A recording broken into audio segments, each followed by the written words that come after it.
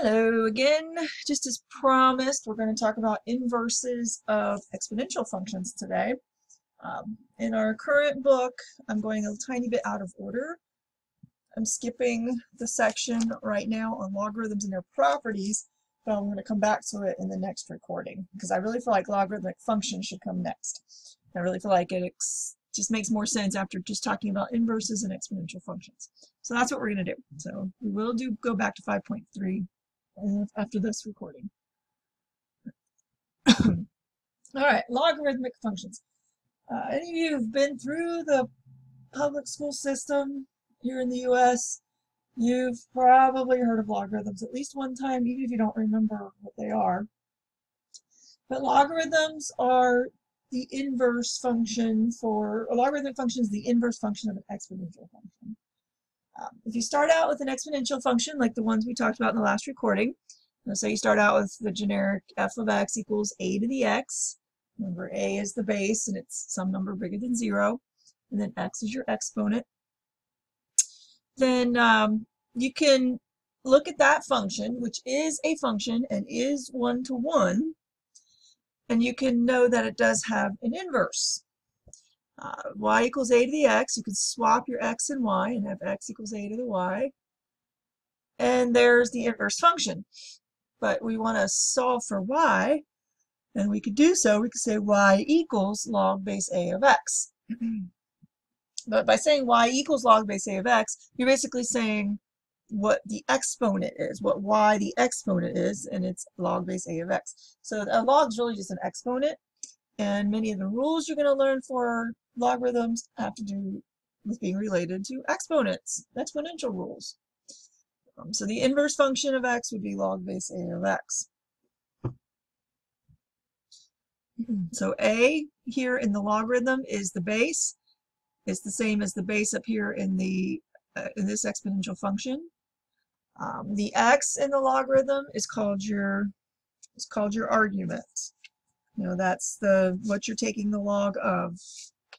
And that log, so you have that log base a of x.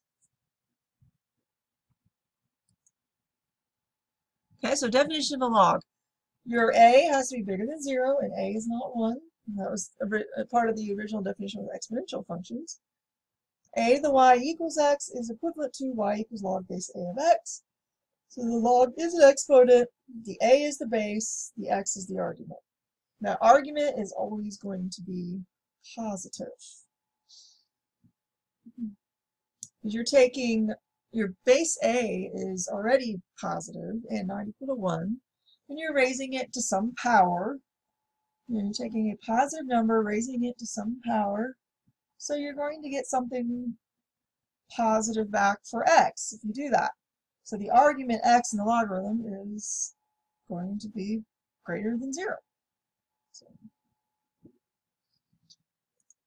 All right, so let's look at this a little bit further as far as its relationship to being an inverse to an exponential function.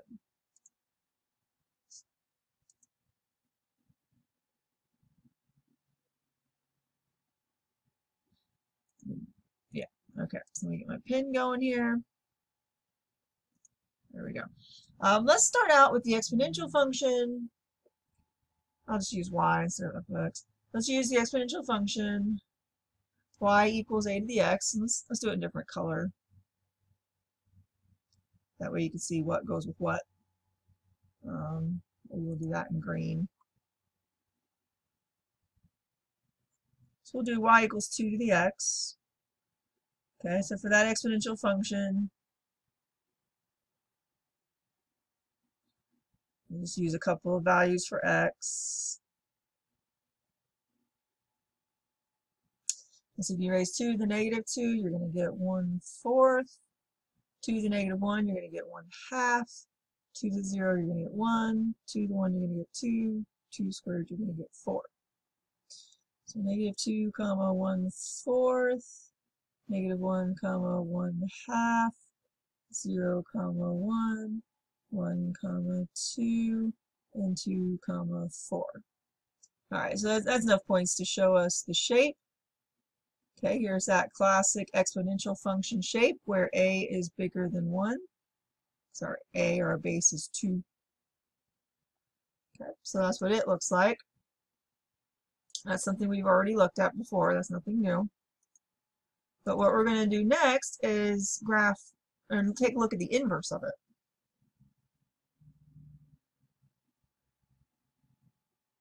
So now we're going to look at the inverse.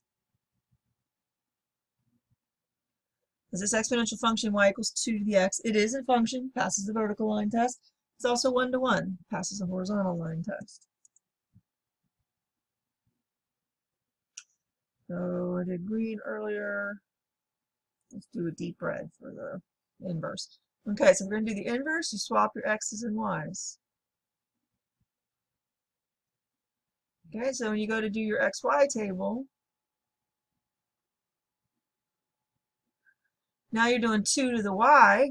So you can, let's use -2, -1, 0, 1, and 2 for our y values. Nothing wrong with picking your y's and plugging those in to get x. And you do 2 to the -2, you're going to get 1/4 for x. 2 to the -1, you're going to get 1/2 for x. 2 to the 0 is 1, 2 to the 1 is 2, 2 squared is 4. So notice the x's and y's got swapped. Where the exponential function had -2, 1/4, the inverse, or if you rather, you could write it as a logarithm. You could say y equals log base 2 of x. If you'd rather say that. Then when x is 1/4, y is -2. So let's plot these. Let's start graphing some of these. 1/2, -1, 1, 0, 2, 1, 4, 2. And that's enough points to see what the curve looks like. Now remember, a 1-to-1 function and its inverse, when you look at the graphs, there'll be reflections across the line y equals x. So let me go ahead and sketch y equals x for you.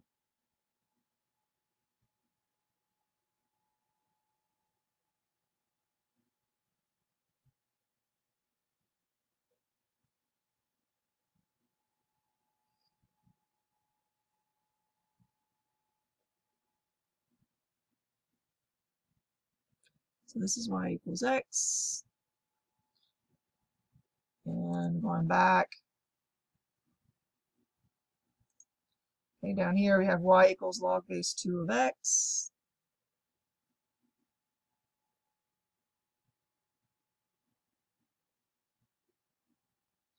And then up there,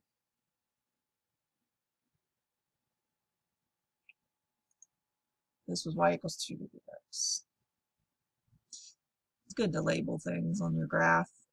Like I'm doing it in color to help you guys to see what's going on, but if you print it out in black and white, you're not going to be able to see the colors. But anywho, okay, so there you go.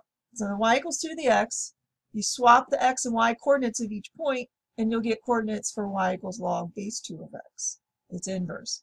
Also, you'll see that the green graph, when reflected across y equals x, gives you the red graph. So the green graph, it had a horizontal asymptote at y equals 0. But since there's a reflection and a swap, the green graph, your domain was -infinity to infinity. Your range was the open interval from 0 to infinity. But as soon as you do the inverse, that stuff swaps. So as you do the inverse, okay, there it is. As you do the inverse, now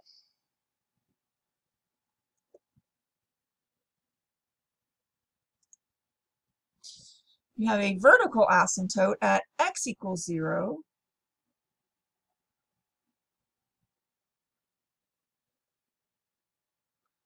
Your domain is the open interval from 0 to infinity, and your range is from negative infinity to positive infinity, all real numbers. So notice for the logarithm, your domain, your argument is greater than 0. And that's going to be true for all of your logarithms. Your argument, this part you're taking the log of, has to be greater than 0. And this basic graph here demonstrates it.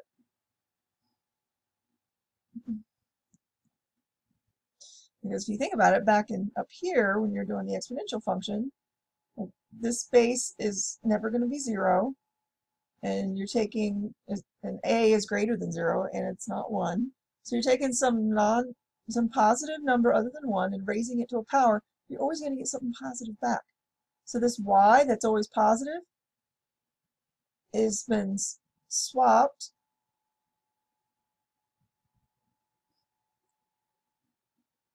with your x down here. So now it's x equals 2 to the y. Everything's been swapped. So now this x is always going to be positive, and the y can be negative because the y is the exponent now. And you can have a negative exponent, a 0 exponent, or a positive exponent. That's okay. But raising a positive number to any of those real exponents will give you back a positive result. So just something to keep in mind. You will have to worry about domains of things. All right, let's do one more example. This time, let's do the y equals 1/2 to the x.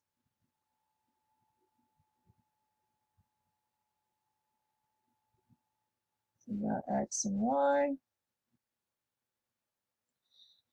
-2, -1, 0, 1, 2. That should give us enough points.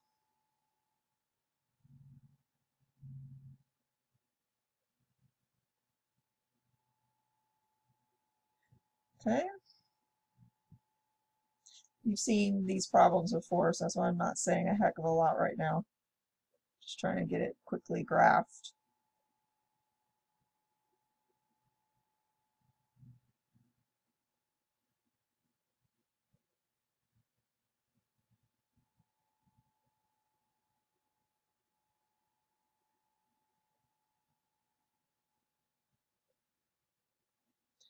Okay, so once again, horizontal asymptote at y equals 0. Domain, infinity to infinity. Range, 0 to infinity. Open interval 0 to infinity.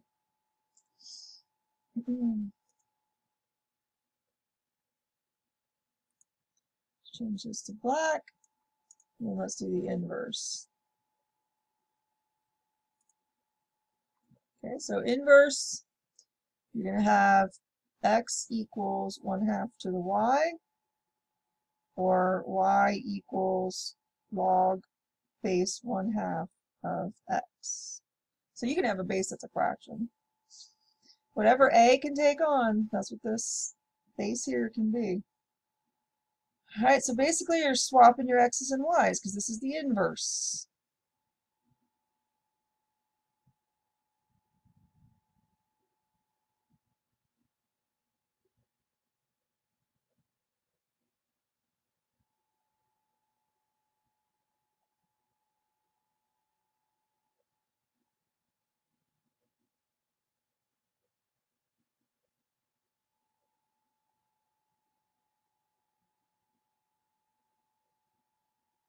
And there you have it.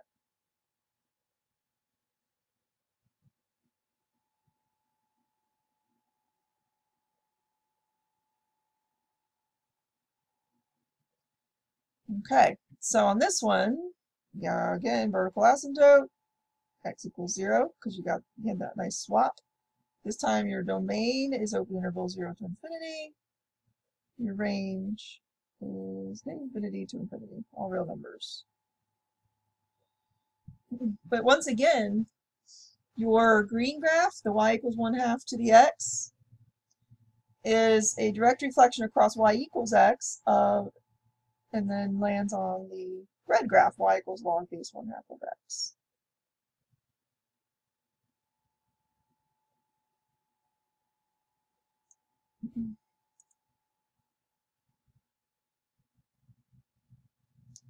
So let me go ahead and label the two graphs, and then I'll draw the y equals x so that you can see it in there too.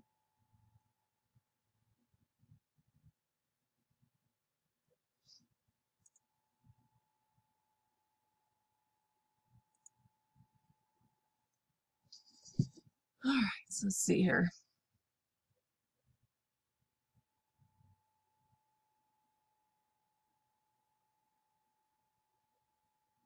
This is y equals x.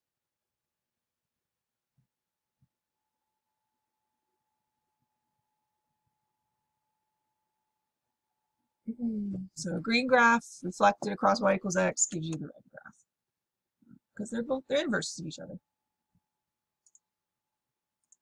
All right, so if you're wanting to see more about these, there's some lovely function capsules on pages 371, 372. So if you pull up your book, page 371 shows you log base a of x when a is bigger than 1. So that would be like my log base 2 of x graph. And you see the shape, see general shape, both like drawn or on a calculator. Notice that as you go from left to right, it's increasing, continuous on its entire domain, which is the open interval 0 to infinity. And then it talks about the y-axis being the vertical asymptote. And the graph passes through the points 1 over a comma negative 1, 1 comma 0, and a comma 1. And when you go to the next page, here's the logarithm, the graph shape for a between 0 and 1. So that's like the one I just did, where it was log base 1/2 of x. So here's the shape for that one. That one's decreasing and continuous on its entire domain. So there's some generalities for the two logarithm possibilities. And if you are so inclined to keep graphing, which you're going to have to be to do your homework, the rules of shifting, stretching, shrinking, reflecting can be applied to your basic graphs to work with new functions here too. So, you know, that stuff you learned at the beginning of the course for shifting, reflecting, shrinking, etc., it's going to keep coming back over and over again. Well, for example, let's do a graphing question. Let's say we have first y equals natural log of x.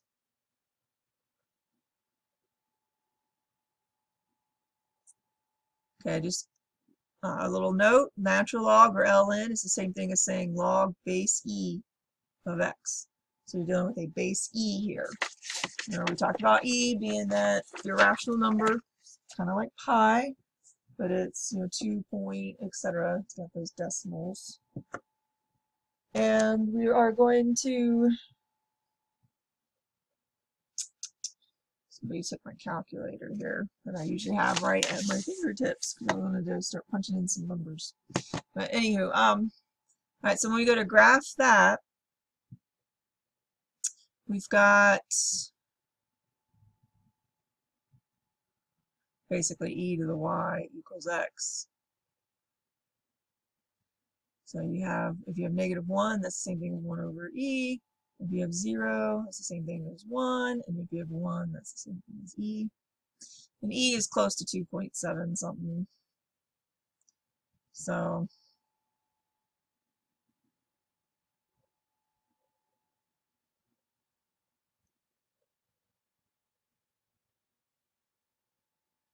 we know roughly what that graph should look like right here.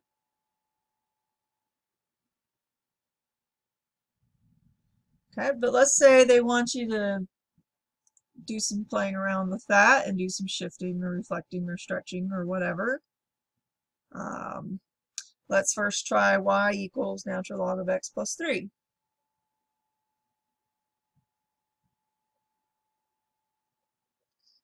Notice there's no parentheses or anything. So this is the same as saying y equals like natural log of x plus 3. So we're going to be shifting up 3. So for that particular graph, you're going to take your points you have here and shift them up 3. 1, 2, 3. 1, 2, 3. 1, 2, 3. So it's going to be the same shape. It's just going to shift it up 3.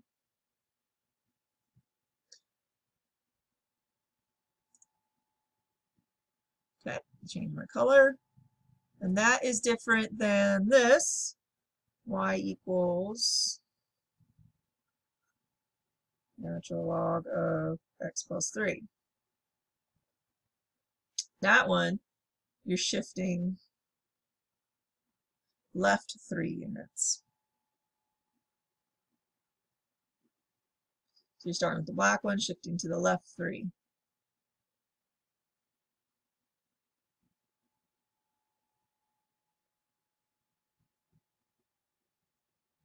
So that one ends up right there. And since you are shifting to the left 3, your vertical asymptote shifted to the left 3 as well. So this one is y equals natural log of x plus 3. Notice the parentheses around the x plus 3. So that tells you that the plus 3 is getting added directly to the x. That way you can tell the difference between the two. This one over here was y equals natural log of x. And then that one up there was the y equals natural log of x plus 3 without the parentheses. Telling you that it's natural log of x plus 3. Okay, so there you go with the shifting.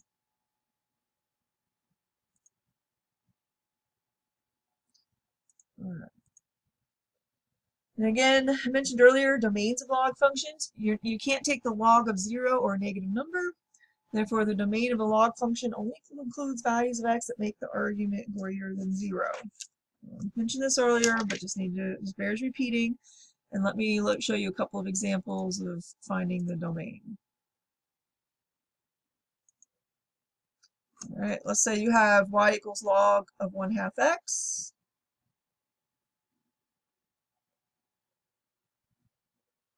And you're asked to find the domain. Well, you know that 1/2 x, the argument, has to be greater than 0, which means x has to be greater than 0. So the domain is the open interval from 0 to infinity.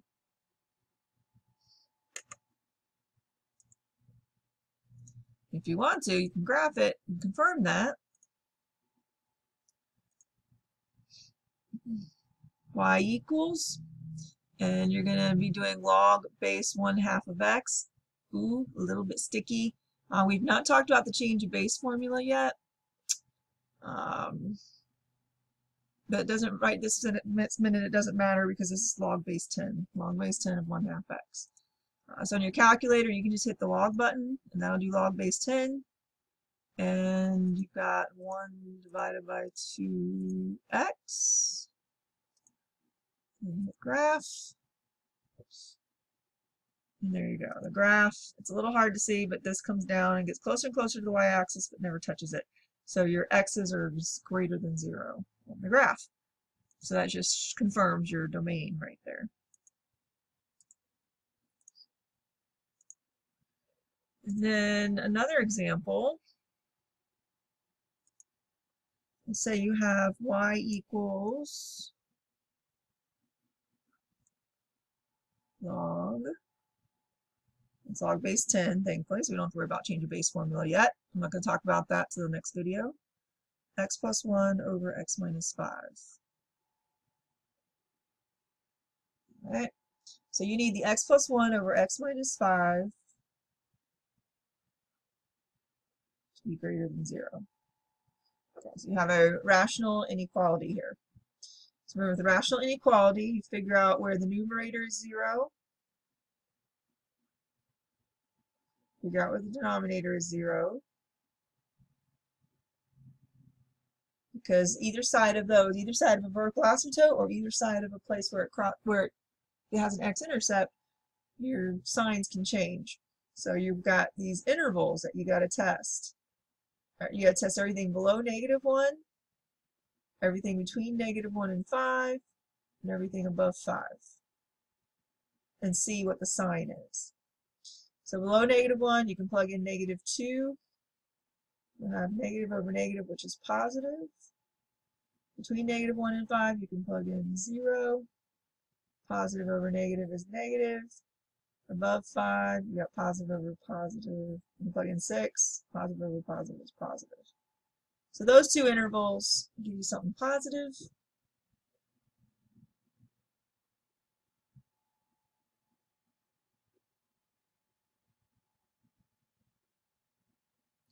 So there's your domain of the log.